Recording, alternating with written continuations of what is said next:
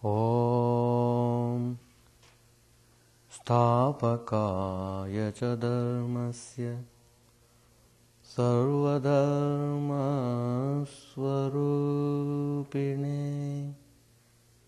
Sthapakaya ca dharmasya Sarvadharma Swarupine Avatar Varesthaya Ramakrishna Te Namah Asato Ma Sadgamaya Tamaso Ma Jyotirgamaya Asato Ma Sadgamaya Tamaso Ma Jyotirgamaya Mrityorma Mritangamaya Om Shanti Shanti Shanti. Let us pray our salutations, offer our salutations to Sri Ramakrishna, the embodiment of infinite religious ideas, the incarnation who came to integrate all the religions of the world, the Supreme Incarnate who manifested complete humility, devotion, renunciation in his life, who showed to the humanity that one could reach the divine through the practice of renunciation. He gave a new meaning to the word renunciation, which can be practiced by one and all. It simply means that we should become more and more interested in the divine as we are interested in the things of the world.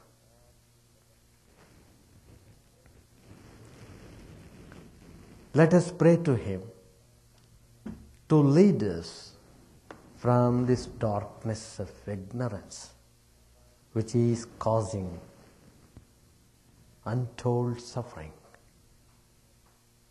misery, restlessness, tension. Let us pray to him to lead us from this darkness of ignorance to the light of knowledge. Let us pray to him to lead us from the unreal to the real.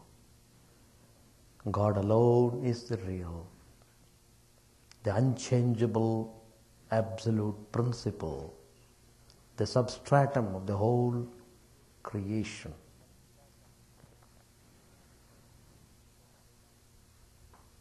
Let us pray to him to lead us from death to immortality.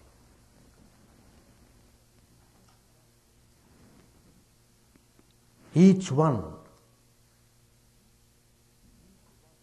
is a big diamond in the words of Swami Vivekananda. Each one is a diamond. What a fine statement it is. But yet, because we do not know that nature, we are passing through untold suffering. As long as our mind is sticking to the things of the world, we are bound to suffer. We do certain actions, and naturally it follows in the reaction. Nobody can escape what he has done. Each one has to pay for it, whether a sinner or a saint. That is the truth. But then there is a purpose behind it. Why should we suffer? It is to learn. Suffering, learning through suffering. We should note this point. Learning through suffering. Everything in this world is for our learning. Do we understand that? If we understand it, we become completely transformed. Then we can reshape our destiny. To understand this principle, we must probe the inviolability of destiny, on which topic I am going to speak today. How this destiny works, why it works. That is the important point that we should note. A few days back, I received a letter from India. A devotee, very sincere young man. He had written that he passed in the examination conducted for the selection of the Indian Air Force. He was very happy. But then he was called for an interview to have medical fitness checkup. But it so happened on that day, his BP was more than the normal. He was disqualified. He became very much depressed, so much so to the extent of losing faith in the Lord whom he was meditating upon all along.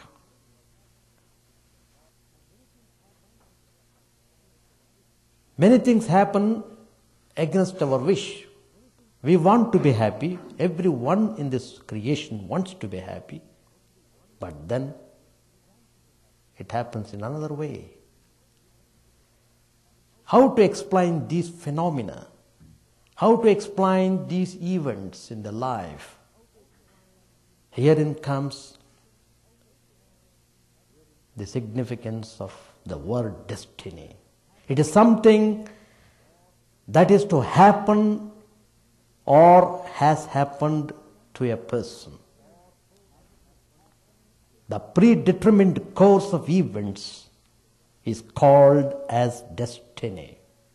When we take this human birth, you must know we have brought the blueprint along with it, how we should live, how we are going to pass through this life of our present.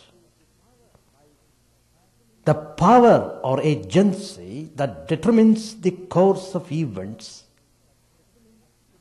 is also termed as destiny. There's a famous saying, we reap what we sow. It forms the basis for destiny. Everything must have a cause as we see it now. The whole creation is playing on this cause and effect process. It is passing through this process. We are all participants in that. The evils that are in the world are caused by nobody else but ourselves. We have caused. We are responsible for whatever the evil we see today. Much of the existing misery in the world is the effect of the past wickedness of a person. But without admitting this fact, what we do, we lay the blame of all our weaknesses upon somebody else. We want to make somebody else as a scapegoat, which is a common human fallacy. We do not look at our own faults. We are rather shy to admit our own mistakes. Here, the suffering plays a very important role to make us understand our mistakes. Suffering comes. We must analyze it and find out. Then immediately the suffering vanishes away. So what we see generally, we do not look at our own faults. The eyes do not see themselves. They see the eyes of everybody else. We are pretty slow to recognize our own weaknesses, our own faults, so long as we can lay the blame upon somebody else. If we just think about, as soon as we get up from the bed, there are some people immediately, whatever they want to talk, they talk something rubbish of somebody else. Instead of thinking the good ideas, instead of thinking of the divine, we think upon the rubbish of somebody else, and in consequence, we become hopeless. We develop this evil so much so, we do not hesitate to put the blame on God even for our own mistakes. There are people who ask question, why has God put me in this predicament? Thus, we react distemperately over the events for which we alone were responsible. Swami Vivekananda, in his lectures on the cosmos, beautiful lecture, I hope every one of you must read Jnana Yoga of Swami Vivekananda. How beautiful and wonderful it is, I can't explain in words. They say God cannot be described. He is indescribable.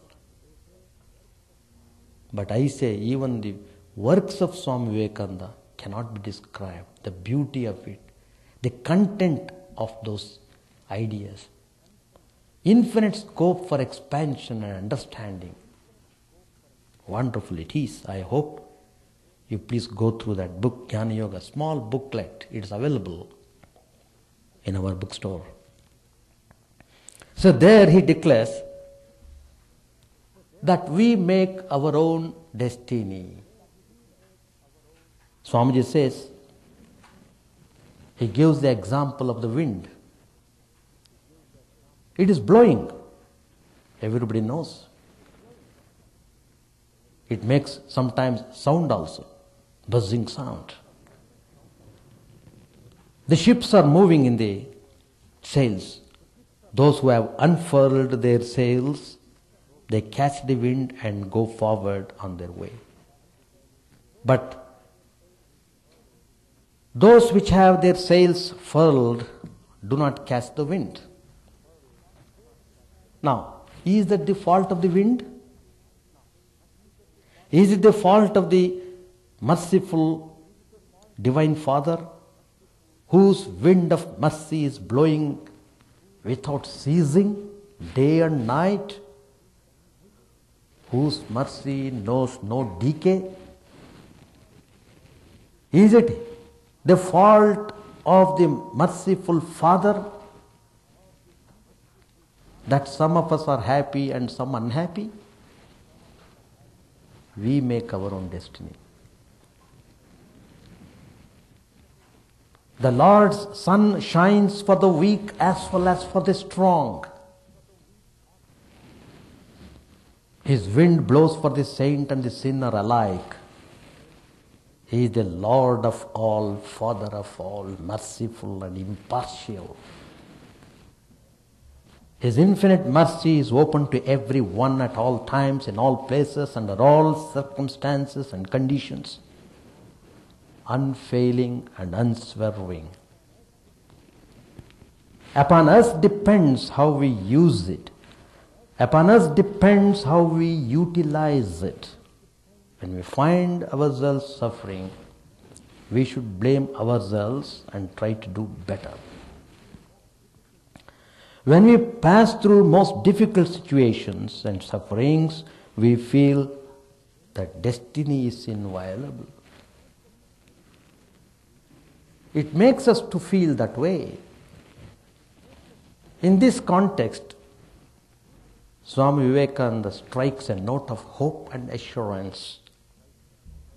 He says, you must always remember that each word, each thought and each action lays up a store for you, and that as the bad thoughts and bad works are ready to spring upon you like tigers, so also there is the inspiring hope that the good thoughts and good deeds are ready with the power of 100,000 angels to defend you always and forever. What a fine statement of Swamiji. Now, God's most precious gift to humanity is the intellect. By the judicious exercise of this capacity to think, he can plan and execute schemes of his choice. But it is also seen that this faculty at times lets man down. The power to sift the best from the worst also increases and diminishes. When his intellect brightens, all his acts succeed, and he effortlessly climbs the ladder of success. Hurdles are cleared automatically. But when his intellect becomes blunt, all his calculations go wrong, and he fails miserably. Even his attitude may undergo a change. Certain events occur, some mysterious circumstances prevail. Riddles which can't be explained by human beings are generally attributed to destiny. One may try to escape fate's clutches, but when it strikes, he has to bow. To give an illustration, there is a splendid illustration of this in Srimad Ramayana, a famous classic, where we can see the inviolability of destiny. Lord Rama, he willingly accepted the exile imposed on him. When he was in the forest in a hermitage, it so happened one day a fine looking, beautiful golden deer was just moving there in front of the hermitage. Janaki, the consort of Sri Ramachandra, she looked at the deer, golden deer. It was so attractive and charming. She wanted that. She wanted to love it and cherish it. She wanted to keep that in her hermitage. She wanted to see that all the time. But it is jumping and running away. So he asked Sri Ramachandra to catch that deer for her. Lakshmana, the brother of Sri Ramachandra, he somehow got suspicion because the forest where they were living were all inhabited by not only wild animals but also demons who are noted for their wickedness. They would always torture the saints who were meditating, and they would always take pleasure in hurting the good people. So Lakshmana cautioned Rama and advised him against going after it. But fate operated, and Sri Rama's decision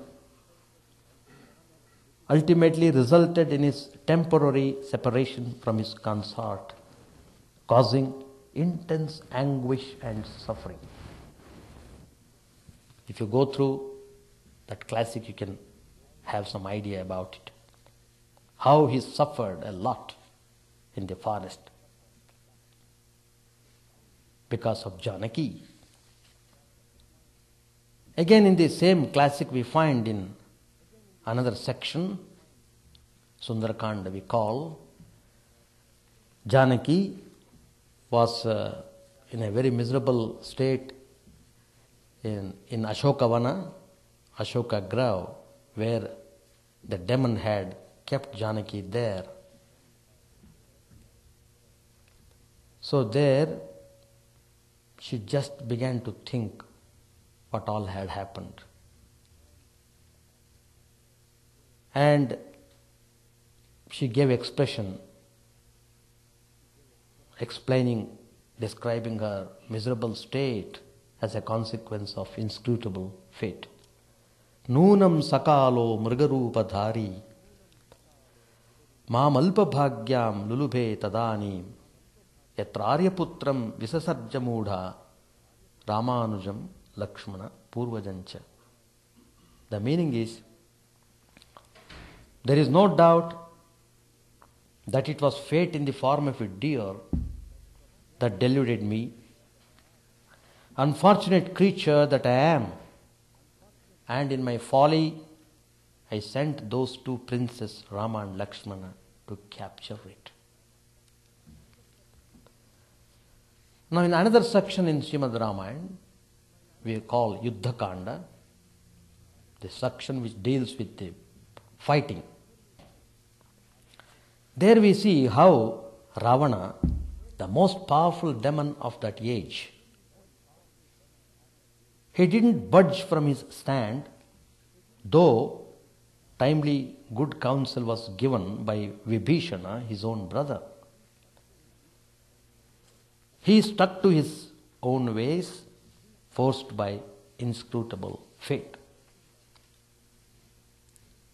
as a consequence of which the whole town was completely in flames because of the war that took place.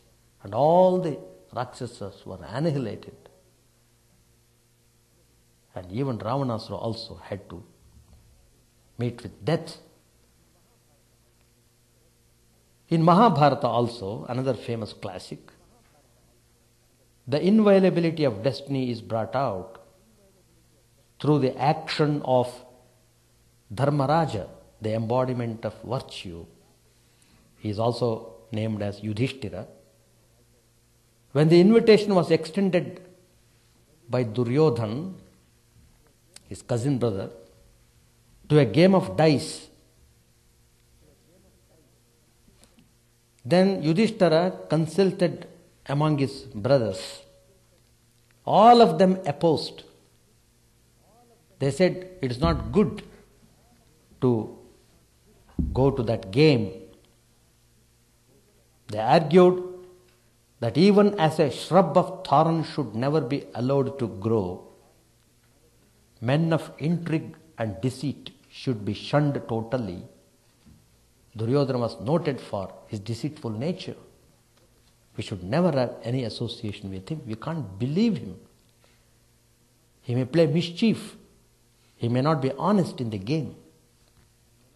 But then the eldest of the Pandavas, that is Yudhishthira, still chose to accept the invitation.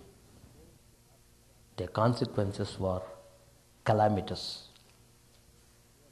Duryodhana, who was jealous of the popularity of his cousins,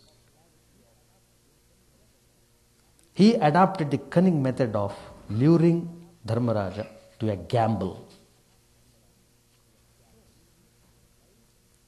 So, life, like a terrain with lots of ups and downs, is made of successes and failures, and of brighter as well as darker sides. Considering both the gains and losses as God ordained, a man of wisdom will take everything in its stride and continue to do his duties without getting puffed up with pride or upset at ordeals. The wheel of fortune will go on rotating, and those who are made to face difficulties are bound to be elevated or restored to their normal position. We find the Pandavas in Mahabharata representing the righteousness. They were being subjected to harassment, but ultimately they emerged victorious. They enjoyed all comforts as princes, proved their supremacy over everyone by conducting a major penance, and they were privileged to secure the advice of sages and saints in the forests, besides the masterly guidance of Lord Krishna. But yet they were all forced to spend 12 years in forest undergoing miseries. But at the end of a specified period, the whole situation changed. The Pandavas, while in forest, they were being visited by men of erudition who tendered them advice not to get dejected at the turn of events. We must never get depressed, whatever may be the situation. Also, it is not advisable to harbor undue animosity towards those who have sworn themselves as enemies, as their intentions are clear. In Srimad Bhagavad Gita, there is a significant verse in the 11th chapter, Vishwarupa Darshana Yoga, where Lord Krishna appeared in his universal form. He showed that special manifestation to Arjuna, who then understands the true meaning of the cosmic process and the meaning of destiny. Arjuna was frightened to see in that universal vision the sons of Dhritarashtra, together with the hosts of kings and also Bhishma, Drona, Karna, along with many chief warriors on his side too. They were all rushing into large, fearful mouths set with terrible tusks. Some caught between the teeth or seen with their heads crushed to powder. So this was the vision he had.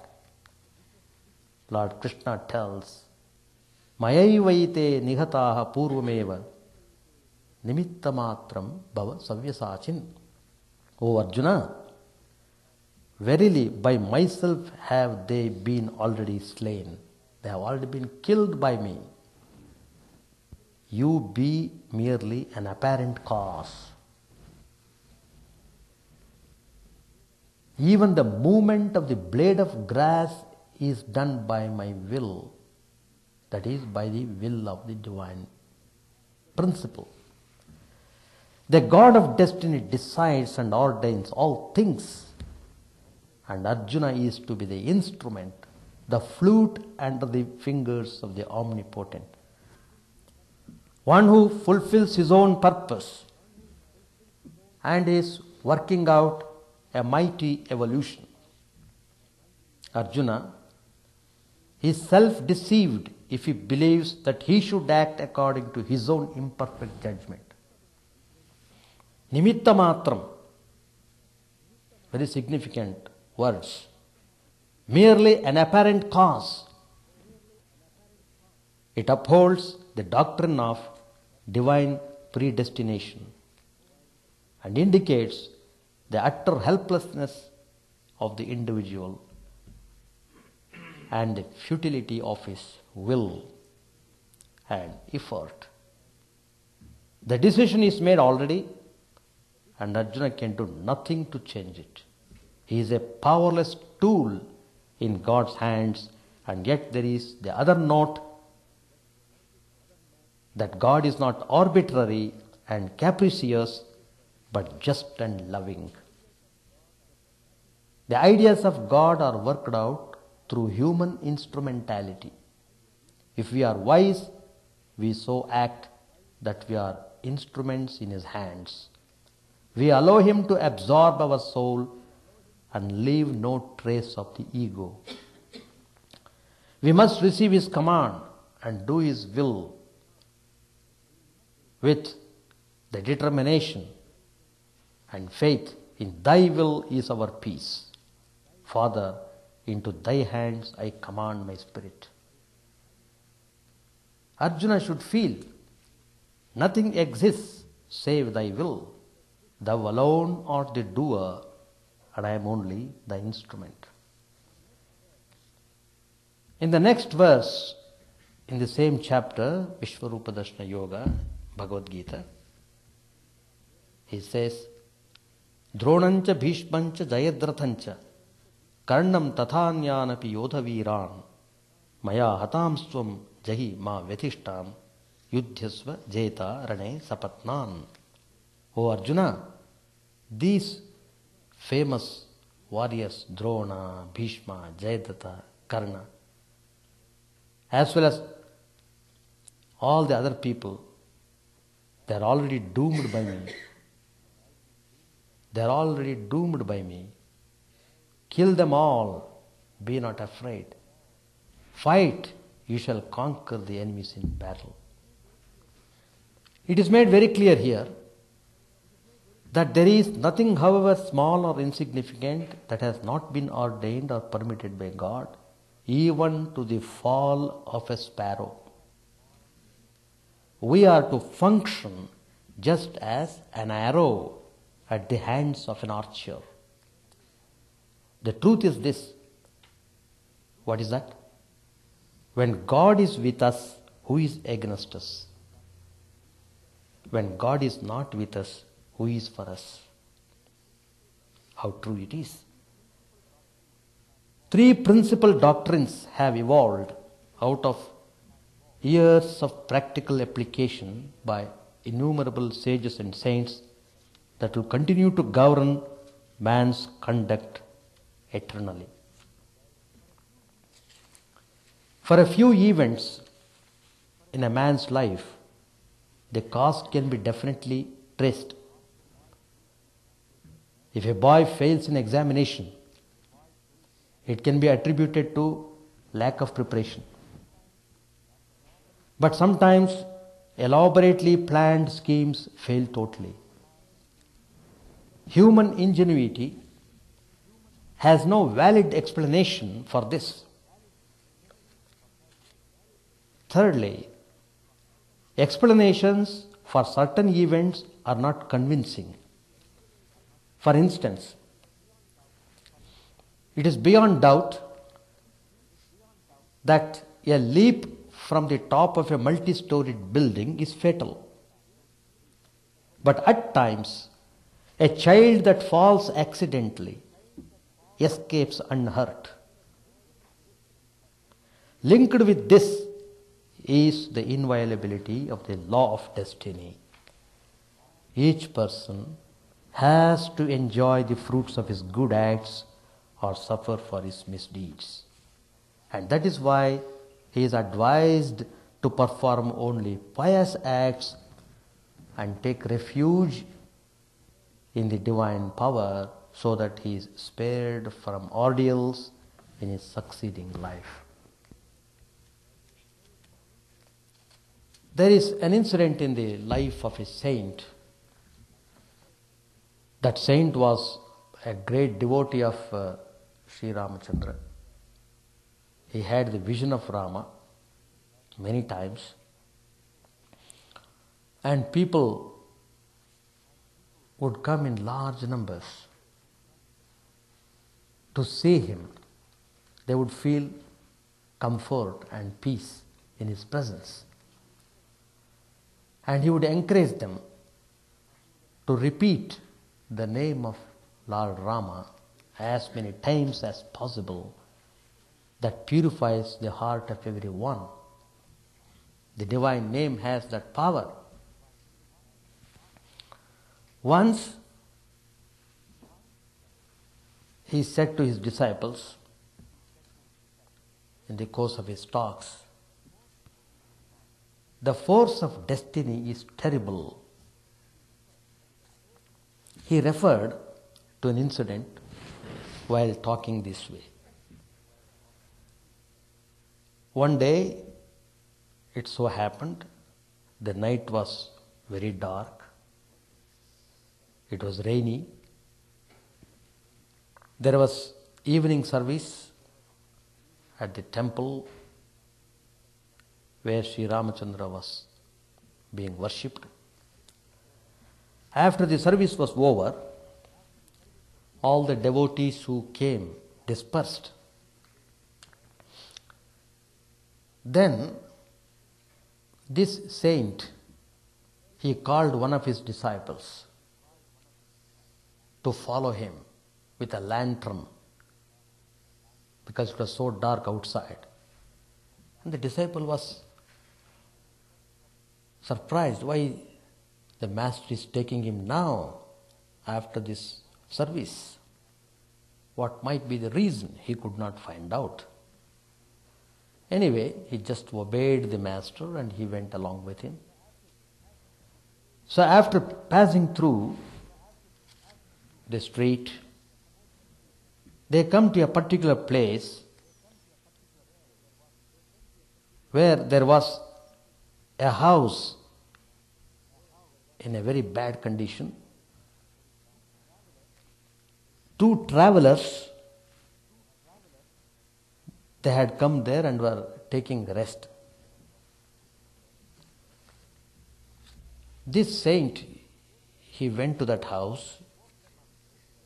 He woke them up and said, "Don't sleep here. This house is dangerous.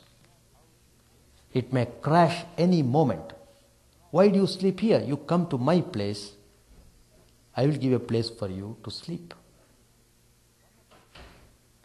One of the travelers heeded his warning and followed the master to his place. The other one, he just ignored the hint and he continued his sleep in that deserted house. At about 3 a.m. in the early morning, the same night, it so happened one of the walls collapsed and the poor traveler was buried dead under it. It is not a story, it has happened. The saint was sorry for the man and then said, "See, the force of destiny is terrible. I gave the man a clear hint about the coming danger, but he gave it no importance. He did not hear my advice. Destiny drags a person towards the inevitable." Destiny is sometimes described as the Kala Chakra, that is the wheel of time. It moves on impersonally and irresistibly. If that which moves the universe, it is the will of the Supreme Lord. It creates and it destroys. It crushes its own offsprings. This is a perpetual process going on in the creation. Creation, sustenance, destruction. These three activities go on simultaneously. How many millions of persons or beings are being born every moment? How many millions are passing away? How many millions are being sustained? So this process is going on. But time possesses a divine aspect also. Time is providence. It is an expression of God's activity. God has His plan. He works it out through men. We may not and do not understand God's aims because we think on the human plane. Saints recognize the divine aims because they are inward. They are contemplating on the divine power inside and they are in direct touch with Him. If a man acts in accordance with a saint's instructions, he faces providence with the least resistance.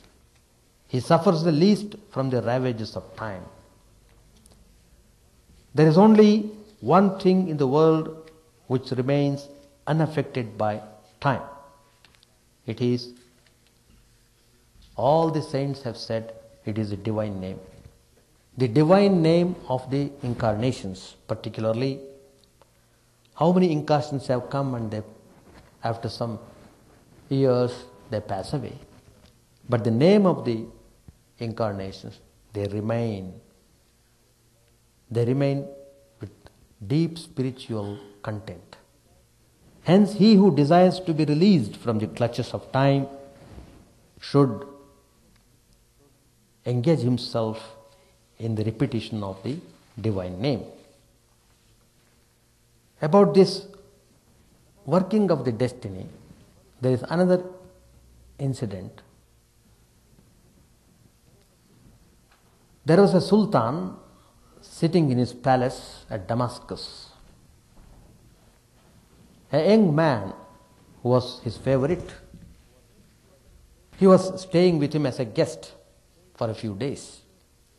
Suddenly he came to the king hurriedly. He was greatly agitated. He requested Sultan to give him the swiftest horse so that he may go to Baghdad at once, immediately, without any lapse of time. He just wanted to quit as early as possible. The Sultan was amazed. Why it happened that way? What was the reason? He asked him. Why he was so hasty? The youth replied, "O king, No doubt I am enjoying all your hospitality here. But, I was walking in the palace gardens. There I saw, suddenly, Death stretching out his hands. And he was looking at me. I was frightened to see him. So I decided to lose no time in escaping him. If I am here any moment, that death may take me away. Then the king allowed the favorite to take the horse. The youth mounted on the horseback and rode as fast as he could to reach Baghdad. Now, after some time, the Sultan went to the garden. The death was still there, the form, it was still there. Seeing him, the Sultan, he was not frightened. He questioned him, well, why did you threaten my friend who was walking here? Then Death replied, O king, I did not threaten him. I threw up my arms in surprise at of actions rests equally on destiny and one's efforts. Of these two, destiny is the expression of the efforts made in a previous life. Destiny is the expression of the efforts made in a previous life. Every exercise of the will in thought, speech and action produces a necessary effect, good or bad, on the agent strictly in accordance with the nature of act done, and this effect determines the future character of the agent's destiny. The doctrine of karma, what we call in Sanskrit, the deeds, plays an important role in working out the destiny of man. As long as we are in the realm of Maya or delusion or ignorance, we are bound to be chained by this cause and effect process. Effects of action on the agent's mind is classified into Arabdha karma, 1, Anarabdha karma, 2. What is Arabdha karma? Arabdha karma is also called as Prarabdha karma. Both mean the same. It is that portion of all the accumulated deeds of one's past lives which has already begun to bear fruit. It accounts for one's peculiar birth, body and character. None can escape from it without completely exhausting it by enjoying of its good and bad results. Herein is the inviolability of destiny. Now, what is Anarabdha karma?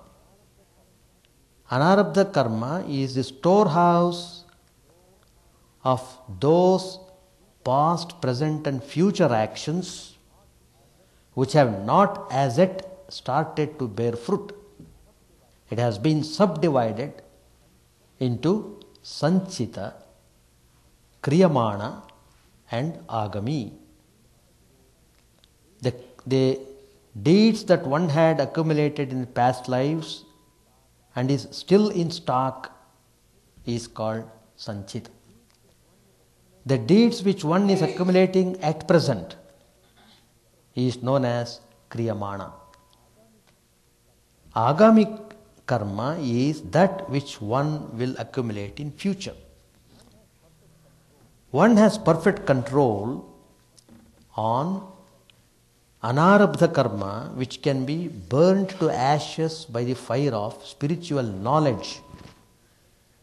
See, a man who takes to spiritual path can change the course of destiny. In Bhagavad Gita, Lord Krishna says in chapter 4, Yathaidhamsi samigdhognir bhasmasat kurute Arjuna jnanagnihi sarvakarmani bhasmasat kurute tatha.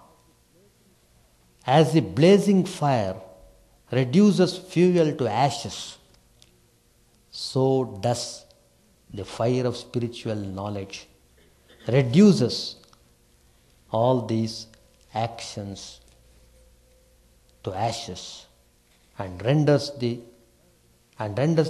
third one ineffective, though operating. As long as man is pulled up by so many types of desires, the law of karma operates inexorably and he is under inviolability of destiny. Man is, according to our philosophy, an autonomous self. He is responsible for what he does.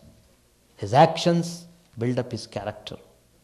The requital of actions is a fact that cannot be challenged. Man is amenable at every remove to the law of action. He assumes a fine body if his actions are good, and an evil body if his actions are bad. As you sow, so you reap. A man becomes good by good actions and bad by bad actions. It is said in another famous Upanishad, Brihadaranyaka Upanishad, which is the revelation of the rishis. There it is said, Punyo vai punyena karmana bhavati papaha papaneti. That is, the soul is a creative entity which creates a newer and fairer body by its own activity at every change of body. At the moment of death, the soul collects within himself all senses and faculties, and after death, all its previous knowledge, action, and experience accompany the departed soul. When he leaves the body, he carries along with him the mind, carries along with him all the tendencies lodged in the mind for working out in future births. The falling off of the body is only for the building of a newer frame, either here or hereafter. The desire of the being and the resultant fruition of it through will and action is root of all happenings. By the cultivation of penance, faith, chastity, knowledge, detachment and equanimity, we can elevate ourselves to the region where the law of karma stops functioning and we are no more subjected to inviolability of destiny. Having well established in the realization of Atman, he is no more caught under the wheel of birth and death. As I had already pointed out, there is a purpose in the function of destiny. What is that? If one is now to reap the fruits of one's past actions, that is because one was responsible for them in the past. And if it was given to one to determine one's present position by one's past conduct, there is no reason why one should not be able to determine one's future by one's present efforts. All this means that one has in oneself the freedom to do in certain ways in order that one may accomplish certain results. The law of karma only stipulates that given such and such actions, such and such results are bound to occur, just as from certain physical causes and events, certain physical effects inevitably follow. It does not paralyze one's activities, but puts them under this general command. Do this and you will attain that end. Refrain from doing this and you will not suffer that evil result. The doctrine of karma, no doubt, admits of a certain amount of determination, but not at the cost of freedom. It postulates determination, but it is not to the exclusion of freedom. There are many instances which illustrate the victory of moral and spiritual endeavor over the rule of destiny. It's only through spirituality we can overcome the function of the destiny. Now we have the famous story of Nachiketas again in another Upanishad, Kathopanishad. Probably you're all familiar with that. This young boy of fine, sharp intellect and well established in purity and character, he was consigned to death by his angry father. But by the power of his strong will to spirituality, by resolutely sticking to the path of spiritual well-being in preference to the path of material prosperity, Nachiketas conquered death and accomplished perfection. He could converse with death and he could get instructions from the God of death himself about the nature of the self, how to reach that perfection. Again, there is another story of the princess Savitri. This is also a very famous incident. The only daughter of the king Ashwapati. She was destined to be a widow after a year of her marriage with prince by name Satyavan. But she was very thorough in her spiritual practices. By her moral and spiritual endeavor, she rescued her husband from the mouth of death and thus broke the fetters of destiny. The life of Karna in Mahabharata, another famous hero, is another case in point. He fought against the dictates of his destiny with this firm conviction that birth is determined by destiny and that man can change his destiny by his efforts. Man is no doubt responsible for his past karmas, which determine his present state, but it is up to him as a free agent to overcome the influences of his karmas by making sufficiently determined efforts with devotion, dedication and service. Lord Krishna discloses in the Gita, chapter 13, that the Jivatman, having contact with the communication with Prakriti, undergoes pleasure and pain. Karyakarana kartrutve hetuhu prakritiruchyate. Purushaha sukadukkanam bhoktrutve heturuchyate. Further, again the Lord says, Purushaha prakritistohi bhunkte prakritijan gunan karanam gunasangosya sasadyoni janmasu.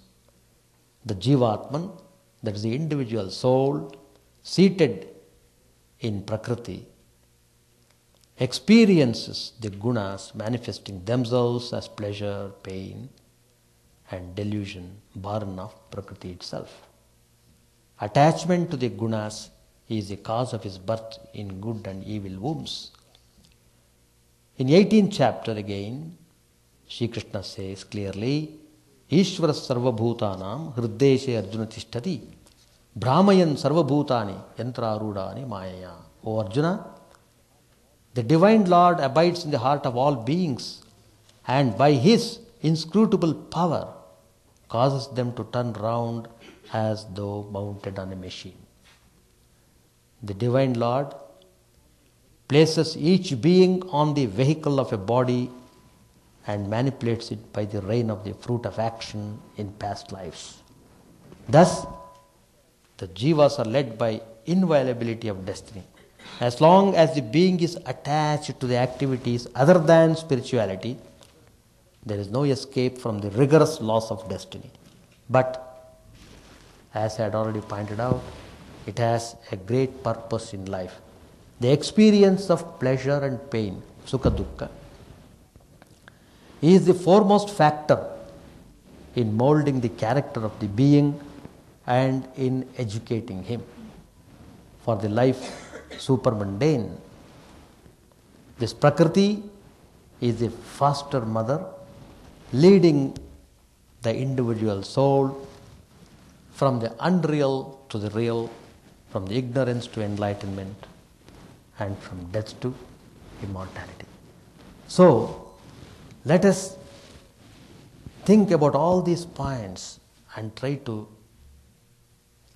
plan our activities in such a way that we always are conscious of what we are doing.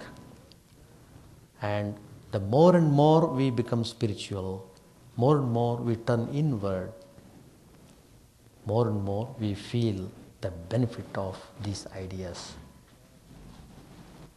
May God help us to practice spiritual life in all seriousness and interest. Thank you all.